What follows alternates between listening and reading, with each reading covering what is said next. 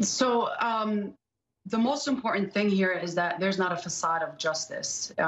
We are cautiously optimistic that there was a swift investigation and arrest of the officer.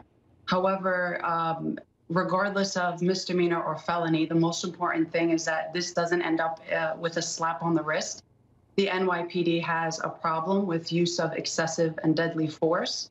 Protesters have a right to be in the streets to assemble and speak their mind.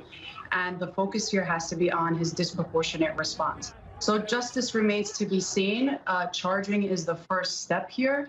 There are many steps that are going to come after. And I think that the district attorney's office has to be transparent and accountable and collaborative throughout of this process.